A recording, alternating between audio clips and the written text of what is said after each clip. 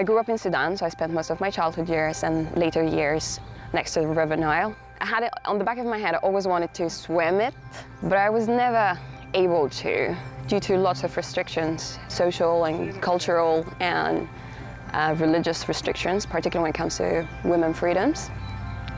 So I moved to the UK 9 years ago.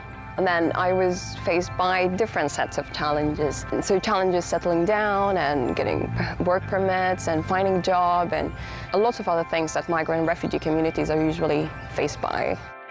So after spending a few years and just settling down, I felt that I wanna go diving my next holiday. And I wasn't swimming at that time, so I needed to swim.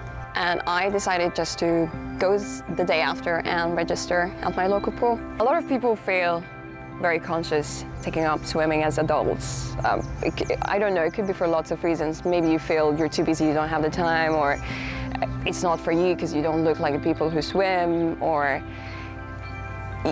you cannot access sites because they're a bit expensive, or for whatever reason. But I think a lot of this is perceived and real, and once you start getting into it, you will really feel that it's not the case. Just go and do it.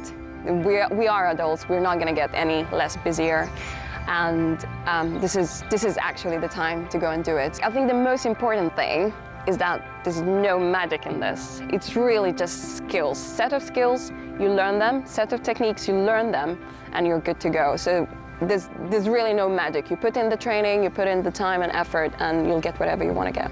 In my head, since I was a kid, swimming for me was open water. Maybe because I grew up next to the Nile, or I was just such an outdoor kid. So it's always been, if I'm gonna swim, I'm gonna swim in a river, or I'm gonna swim in a sea. And I am looking so much forward to doing my open water, my 10K open water now. So I'm swimming for an amazing charity. It's called Bloody Good Period.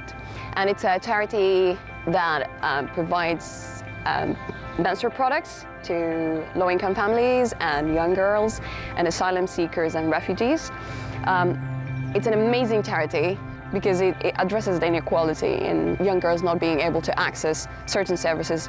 They provide also sustainable products, and they provide long-term education. So if you haven't heard of them, please look them up and support them because they're bloody amazing.